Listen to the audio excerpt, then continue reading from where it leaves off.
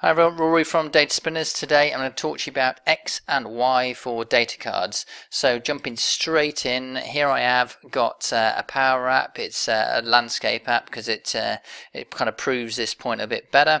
If I go to Insert and I choose a form and just make it an edit form for argument's sake, and then choose a data source, kind of here's one I prepared earlier type thing. The data source will come in, and initially it's going to give me it's going to be 3 columns wide and as many rows deep as it needs to be. So I'm just going to kind of rearrange that a little bit. We'll see what happens when I kind of do it. Yeah, so it's kind of expanding to the size and so on. Now what I'm going to do is I'm going to quickly move this into something so I can edit it, so just bear with. So what we're looking at is the data cards here, and we have our X coordinates take us off in this direction and our Y coordinates go off in this way. But the way in which it works is that the Y will be 0, 1, 2, 3, 4 and so on, and the X is 0, 1, 2.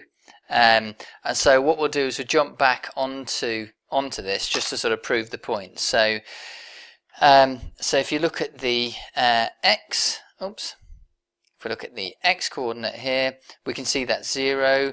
If we look at the X coordinate on this, it'll also be 0, and the second one you'll see will be 1 and 2, as we see. So it sounds trivial, but we'll come on to some slightly more complex things. So Y is 0 here and Y is 1 on the next row down. Now, so that kind of makes sense at this point in time. Now, if we go onto this data bit here and we remove the snap to columns, what that means is we can do a bit of resizing. And the reason I was showing you this is because as we resize things move about a bit. But in actual fact, the X and Y coordinates don't move about at all. So you can see that this is Y equals 0, and this is also Y equals 0, but X is 1 and 2, if that makes sense. So X is 0, 1, 2.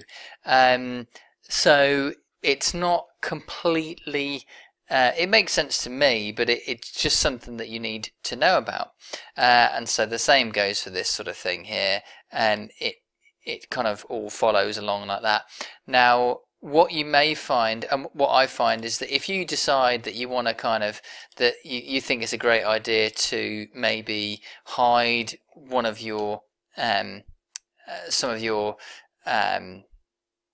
data cards, then it does play absolute havoc when later on you end up, if you go onto this area here, now excuse me for a sec, if you go onto this data thing here and you then, if you've hidden them and then you start moving them around like this, it plays absolute complete havoc with the X and Y coordinates. So my advice is you do your X and Y coordinates, you choose where you want them, and you don't do this. And one of the reasons why you don't do it is that you may need to do 20 undos to fix whatever's just happened when you moved it up and down.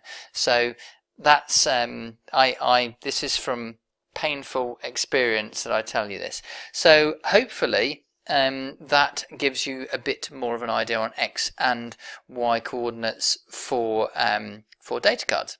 Thanks very much, and see you again next week.